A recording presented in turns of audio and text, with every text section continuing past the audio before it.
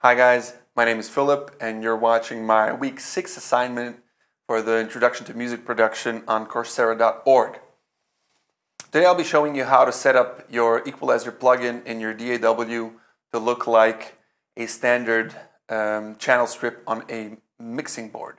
And I will be using Ardour as my DAW and use the Claf plugins and the Claf equalizer to set it up. And as an example, I'll be using the legendary SL4000G for the channel strip.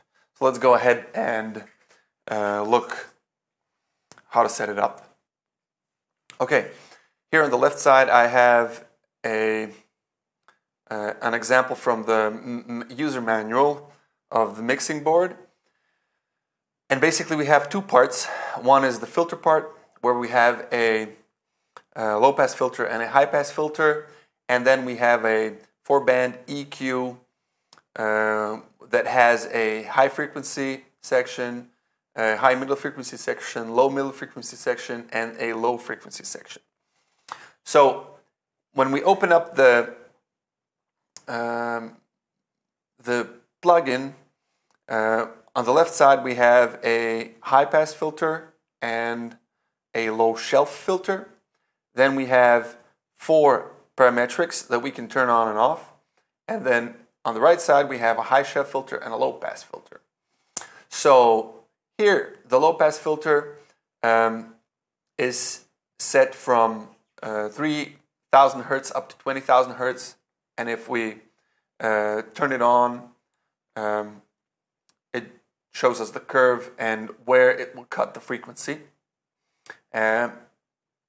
And we can move it around, and then it's going to cut the frequencies, and the curve shows us where it's going to be cut. And we can even set up for how much, 12 decibels per octave or 24 decibels or 36 decibels per octave. The manual doesn't say whether this filter is 24 decibels or 12 decibels per octave. So I'll just leave it at 24. Then we have a high frequency section, which the user manual says that it's a high shelf filter. And so we're going to turn on the high shelf filter. And the standard range goes from 1,500 Hertz to 16,000 Hertz. And we can move it around here.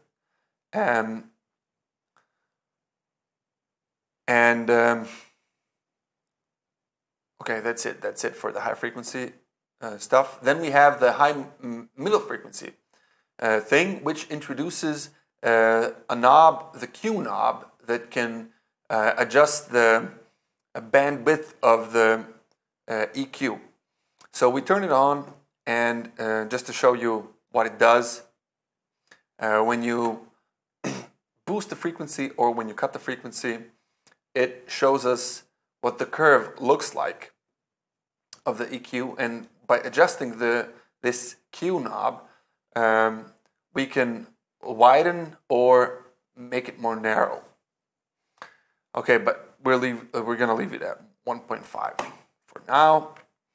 Then we have the low middle frequency range, which goes from 0.2 or from 200 Hertz to 2.5 or 2,500 Hertz. So let's put it down here somewhere. And then we have the low frequency section, which is basically a low shelf filter. So we're going to turn it on. That goes from 300 Hertz, no, from 30 Hertz to 450 Hertz. And then we have the high pass filter that goes from 350 Hertz and cuts the frequencies to 0. So that's it. That's how you set up a standard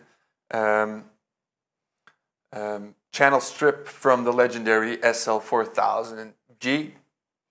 Now I'm just going to show you how to set it up to have a standard, to make it as a standard setup for your mixing endeavors. So we could just go to add if you don't have the preset set and just type in a name.